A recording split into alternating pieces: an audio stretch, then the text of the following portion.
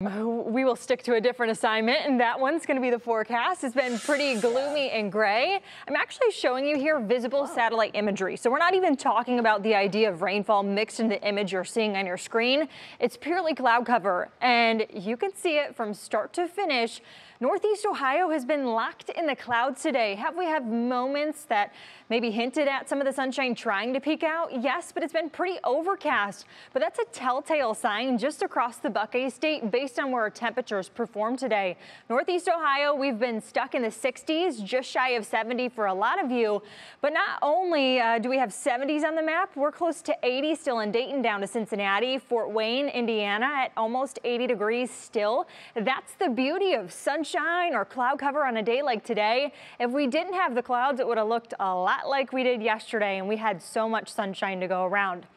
You can kind of get an idea based on our regional temperature spread that there's two areas that kind of stick out like a sore thumb. That's part of the Northeast, and then up through the northern plain states.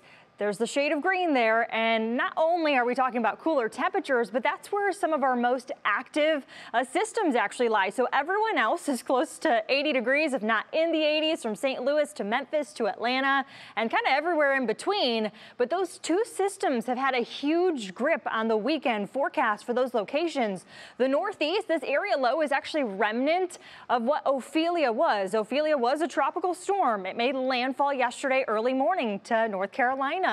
It then became a tropical depression. As it weakened, it is still bringing rainfall to locations through the Big Apple all the way up to Boston too. Our next system is at the mercy as to how quickly this one wants to move. So if the next few days feel like the movie Groundhog's Day, well, that's what it's going to be like. We're not only going to repeat basically our temperature, but we repeat also the actual sky condition. We've got a chance of some wet weather here and there.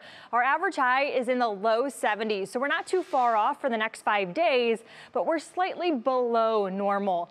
And the thing also on top of it, we bring in some rain chances, but for the year so far, we're below half of an inch for Cleveland. And last year we had over 3.5 inches, and we average, this is usually the rainiest month.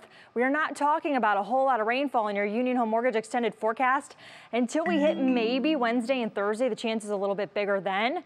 We're back with more sunshine Friday, Saturday, and even Sunday. And